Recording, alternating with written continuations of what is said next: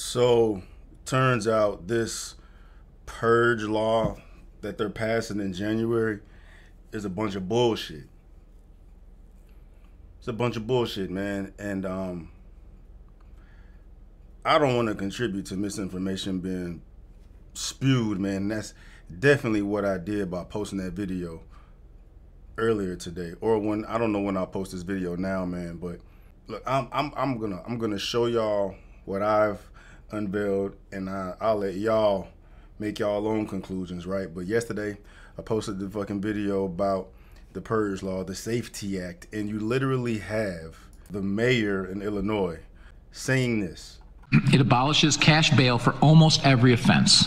This includes, but isn't limited to, kidnapping, armed robbery, second-degree murder, drug-induced homicide, aggravated DUI, threatening a public official, and aggravated fleeing and eluding.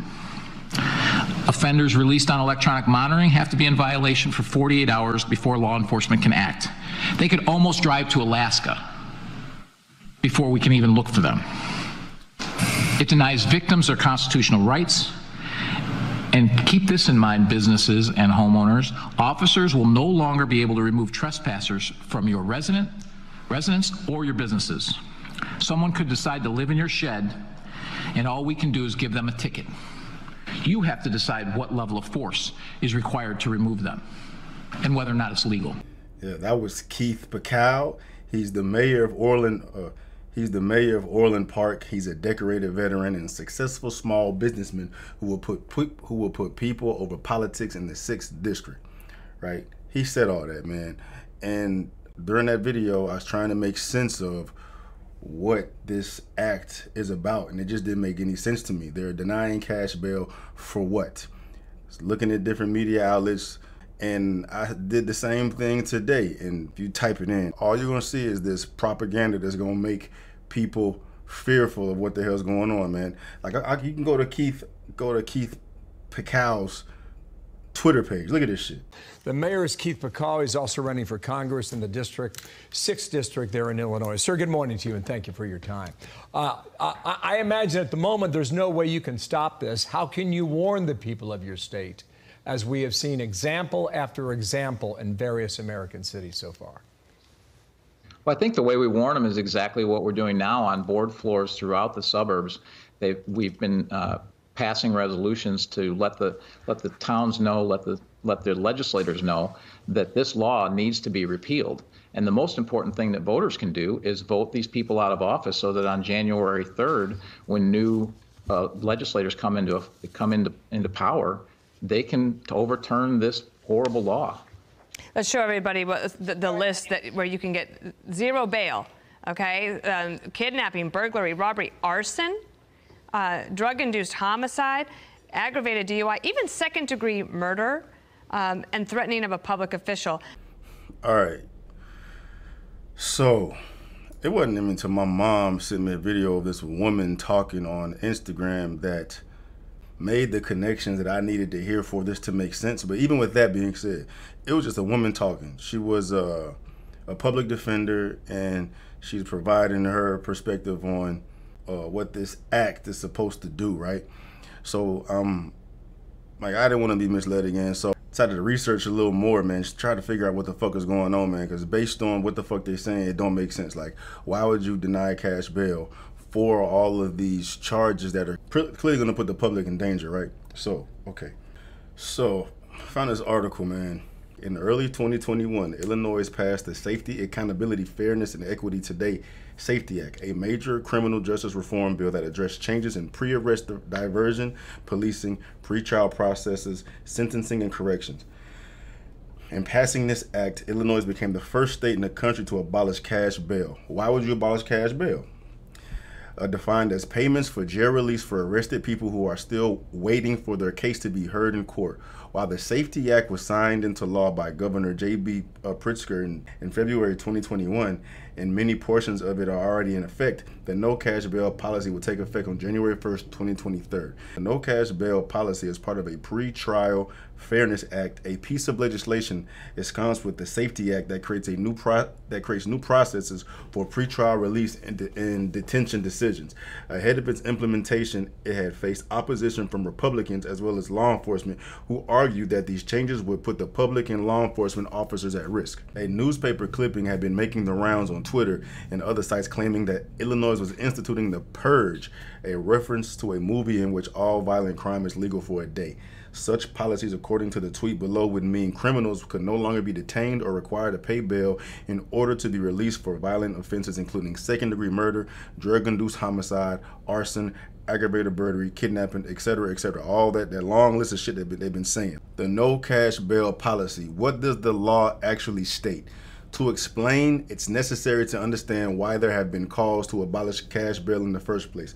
According to the Center for American Progress, 3 out of 5 people sitting in the U.S. jails have not been convicted of a crime, amounting to nearly 500,000 people languishing in jail cells before trial. This is in part due to the cash bail system operated by most jurisdictions across the country that the center describes as criminalizing poverty. People who are unable to afford bail remain in detention while awaiting trial for weeks or months, and the effects of this process are felt mostly by impoverished communities of color. Indeed, the Illinois Criminal Justice Information Authority reported that of 100 individuals who have a bail bond hearing, 34 are detained pre-trial due to inability to pay cash bail.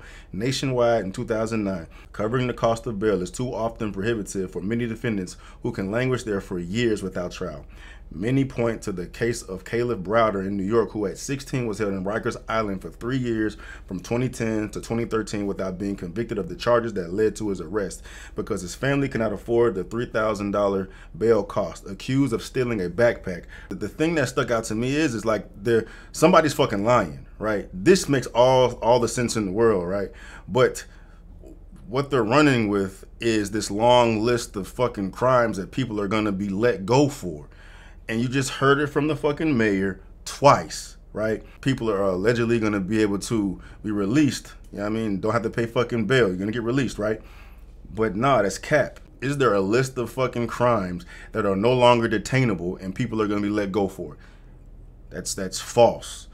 The act also states pretrial release may only be denied when a person is charged with an offense listed in section 110-6.1 or when the defendant has a high likelihood willful flight and after the court has held a hearing under section 110-6.1. The offenses listed under section 110-6.1 include when the defendant who is charged with a forcible felony offense for which a sentence of imprisonment without probation, periodic imprisonment, or conditional discharge is required by law upon conviction, and is alleged that the defendant's pretrial release poses a specific real and present threat to any person or the community. In Illinois, the forcible felony, which I just referred to in section 110-6.1, in Illinois, the forcible felony refers to treason, first-degree murder, second-degree murder, predatory criminal sexual assault of a child, aggravated criminal sexual assault, robbery, burglary, residential burglary, aggravated arson,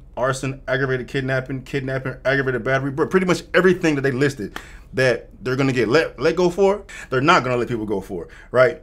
They're getting rid of no cash bail to provide relief for those who can't afford a cash bail, who don't need to be sitting in jail waiting for trial, rotting away, right? But then what happens is that it's upon the judge to determine whether or not the person that is awaiting pre-trial deserves to be let go or not, right? No longer cash bail. You can't buy your way out. So a lot of these motherfuckers had the money to buy their way out committing these crimes. What's happening now is the judge looks at the case, right? And if you are a severe risk to the community, right? If we release you and you pose a severe threat, if we were to release you, we're not releasing you. And that's what the act just wrote. That's what the act states.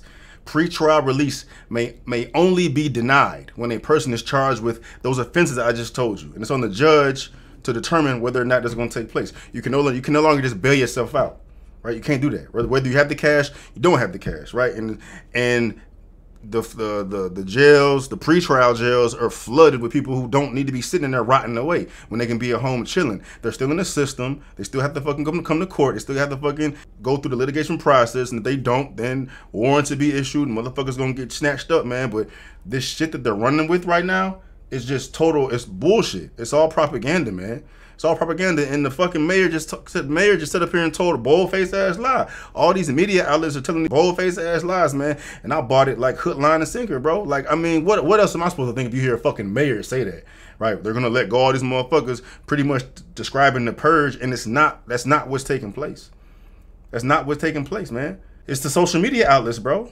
To social media outlets put their fucking twist on shit. People run with it, right? But that's one thing. But the fucking mayor's saying that. The mayor's saying that, right? And they don't want this law to pass. They want to keep motherfuckers rotting away. They want to keep creating divide. They want to keep playing us like fucking fiddles. That's what it comes down to, man. Yeah, y'all can fill those gaps in yourself. But look, bro, like we have two entirely different claims of what's going on right now. The one where they're gonna release all the fucking criminals, no cash bail, about to be the purge, which doesn't make any sense. None of the shit they're saying makes any sense. Like, why the fuck is this happening? It shouldn't happen. Why is it fucking happening? No one's answering their questions. And then the opposite end, they're saying, you know, the shit that makes sense. All that shit makes sense. Why would you get rid of cash bail? Because some motherfuckers can't afford it and they get sent to right away awaiting trial when they don't need to be sitting in there. They didn't commit a crime severe enough for them to be sitting in jail, rotting away. I mean, and half the fucking prison cells, jail cells are due to people awaiting trial that don't need to be sitting there, right? And then it also prevents motherfuckers who can bail themselves out to not be able to bail themselves out if they have the fucking money. You know what I mean? But, you know, look, y'all see where I am on it, man. I think it's bullshit, bro. It's propaganda to goddamn split us up, man. Y'all can come to y'all own conclusions on this shit, bro. But yeah, that's where I'm at with it, man. And what I also find interesting, and I mean, this is a lot of conspiracy on my behalf, like, you know what I mean? But like, I know the amount of views my goddamn channel supposed to be getting on fucking channels, bro. And that video I posted on this today is viral for my shit. It's going viral for me right now. Like, I've never had a video on my Night Talk channel that's getting the views that this video was getting. One. Which makes me believe, like, is YouTube trying to facilitate this consumption of misinformation, bro? I posted that video 4 hours ago. It's got 151,000 views, bro. It's number one. You know, my second highest viewed video in this week. Number two is at 16,000 views. So there's that too. It's crazy.